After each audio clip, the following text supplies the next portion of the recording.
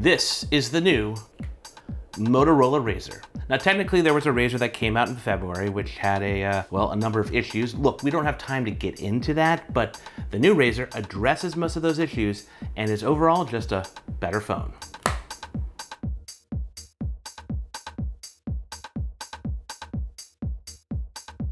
So this new Razr is definitely better, but does it have all the specs like the Motorola Edge Plus or the Samsung Galaxy Note 20 Ultra?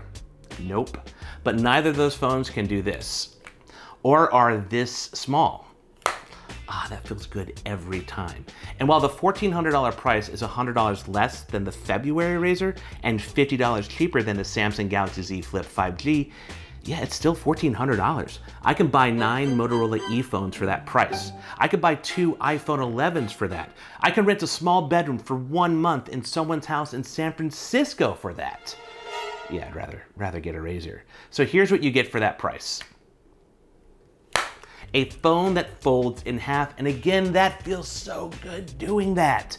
And that is important to remember because there isn't wireless charging, or a high refresh rate display, or a gigantic battery, or IP-rated water and dust resistance, or a headphone jack, or headphones, or the most powerful Snapdragon processor.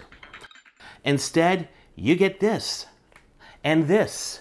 And in 2020, to fold a 6.2-inch phone into something the size of a small drink coaster, and that's about the thickness of a deck of cards, you're gonna pay $1,400. And I gotta say this foldable flip phone form factor feels so good to use, and if it was a car, it would be a fun 2-seat convertible. Now, during my time with it, I wasn't nervous to use the Razr like a regular phone, meaning I didn't feel I needed to be careful with it. I wiped the foldable screen on my jeans, I kept the phone in my pocket or in my bag. Some of that assurance comes from its build and how the screen folds flat together, being protected by the sides of the phone. But some of that is my perception. I want to be confident that if it's in my pocket with my house keys, that it won't get destroyed.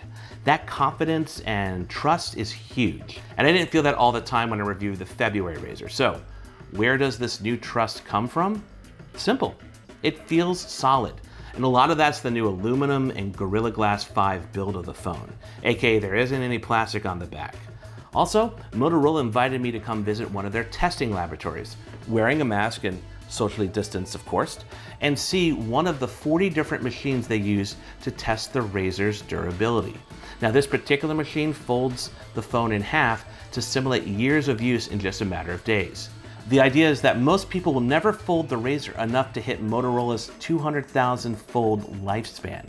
By the way, if you want to see more about the testing that went into this Razr, I made an entire separate video about it. Going back to that 2-seater convertible, it's not a car for everyone, and the Razr's the same way. I don't think I'd take this to the beach or skiing, or a Galaxy Z Flip 5G for that matter. But it is a phone I'd use as a daily driver. And when the day comes that we are regularly traveling and commuting to work again, that's where this phone will thrive. So, how's it holding up after a week and a half? Overall, good. Perhaps my favorite feature on the Razr is the quick view display, which got a lot more useful on this model. And fundamentally, this is where the Razr and the Galaxy Z Flip couldn't be more different. There's basically like 3 modes, let's call them modes, on the outside display. The first is peak display mode that lets you see notifications just by pressing and holding on an icon. The next is like a peak display mode plus, where you can press and hold on an icon, then swipe up to reveal multiple notifications as well as respond to them. But it's the third mode, let's call it mini Android phone mode, where the true power of the quick view display gets unleashed. When the phone is closed and unlocked, you can swipe down to get to the control panel. You can swipe up to see something similar to the notification shade. Swipe to the left to go to the camera, swipe to the right to see a grid of apps, swipe to the right again to see contact favorites. The phone can curate a list of apps from your existing apps that will work well on a smaller screen. And when you use these apps, you can go back and forth between the quick view display version and the interior display and pick up right where you left off. Or you can do what I did and put this into unlimited. Now, that allows me to try pretty much any app on the quick view display, like PUBG. Yes, PUBG Mobile the game.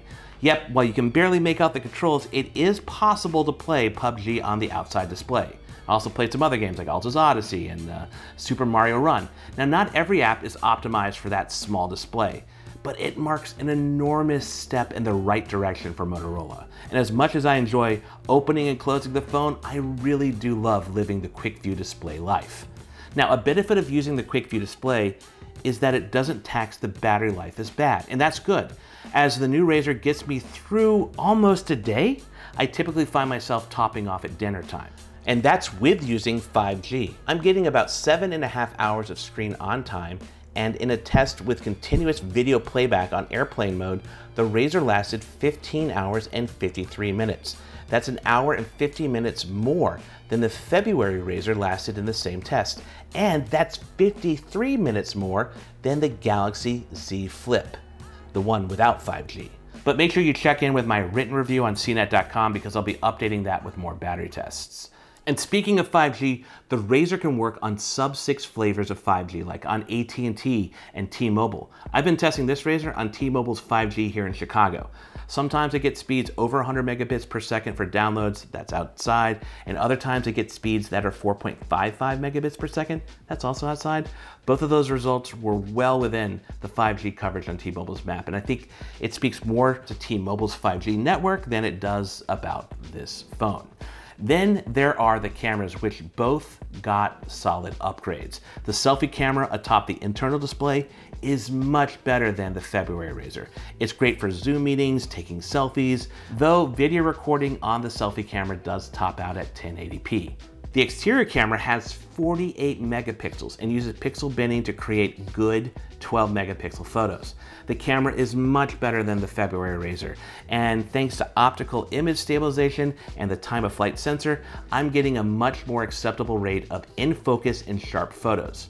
Is this camera on the same level as the iPhone 11 or Google Pixel 4a? No way, Jose. Unless Motorola added a Note 20 ultra-size bump onto the Razr, please don't do that. There's only so much room for a sensor and lens in something that's this small. Low light and zoomed in photos get soft and look like a painting because of all the noise reduction. There is a night vision mode that can help, but I find it works best in medium to low lighting situations versus situations where it's very dark. Now take a look at some of the photos I took with the Razr.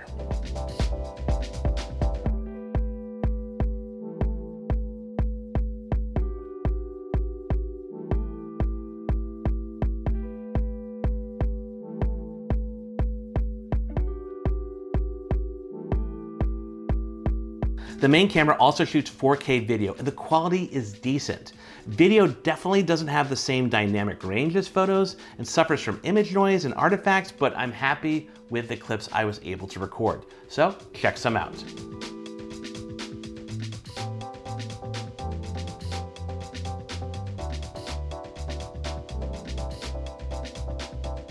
Powering all of this is 8 gigabytes of RAM and a Snapdragon 765G processor. Now, I know some of you will be turned off by the lack of Snapdragon 865 processor, but as we've seen in other Android phones this year, the 765 is a solid processor. In the Razr, it handled gaming, videos, photo edits, multitasking really well. And in benchmark tests, it scored right on par with the LG Velvet. But not everything was rosy on this new Razr.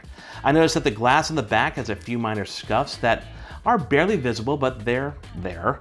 Motorola does make this nifty $50 case for the Razr.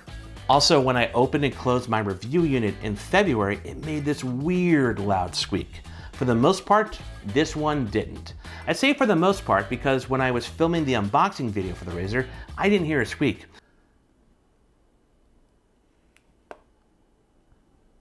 But when reviewing the footage, one of my video producers noticed that my mic picked up a small squeak.